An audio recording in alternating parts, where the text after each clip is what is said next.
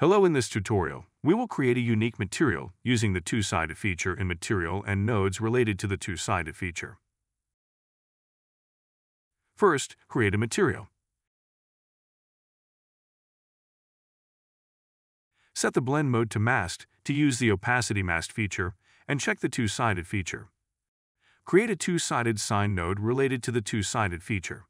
Then, press L on your keyboard and click to create alert node.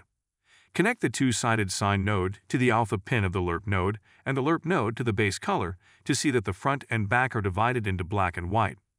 Use a saturate node to fix the alpha value of the lerp node to a range value between 0 and 1, preventing the front faces from overlapping colors or textures. Next, create two texture sample nodes and set your desired textures. Here we will use the target icon spawn texture and logo texture from the engine content.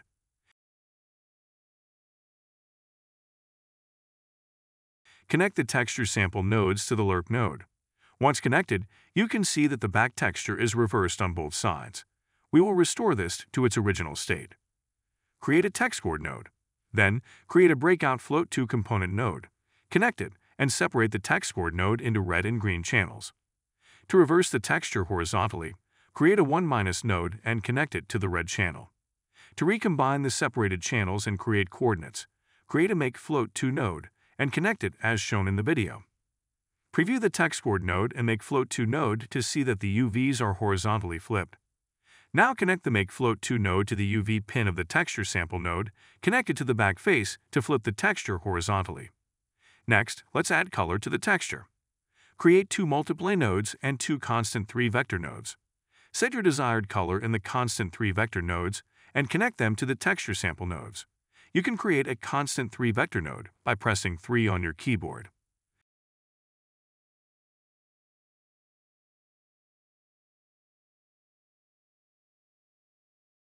Next, create a static switch parameter node to connect as shown in the video, and set a parameter to select whether to use the texture or just the color inside the box.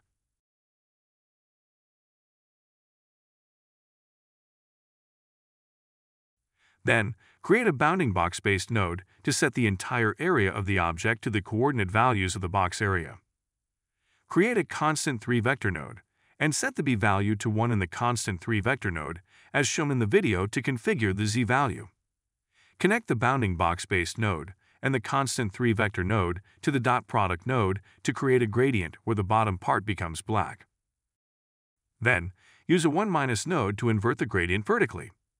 Next, create a subtract node and a parameter node. Connect them to the 1- node and set a value in the parameter node to lower the black part of the box. You can create a parameter node by pressing S on your keyboard.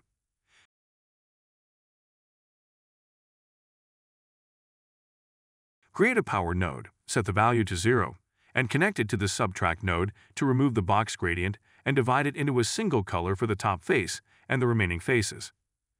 Copy the switch parameter node set in base color and change the name so the settings do not overlap. Create a constant node with a value of 1, connect the nodes as shown in the video, and connect the switch parameter node to the opacity mask so that the inside of the box can be seen or hidden. You can create a constant node by pressing 1 on your keyboard.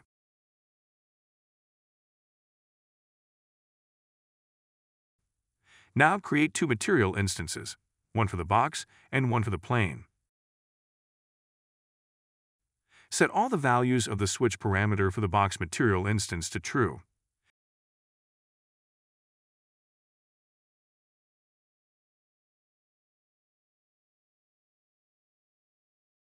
Finally, place cube mesh and plane mesh in the level from the place actor, and apply the created material instances to their respective meshes, and check if the material is displayed correctly.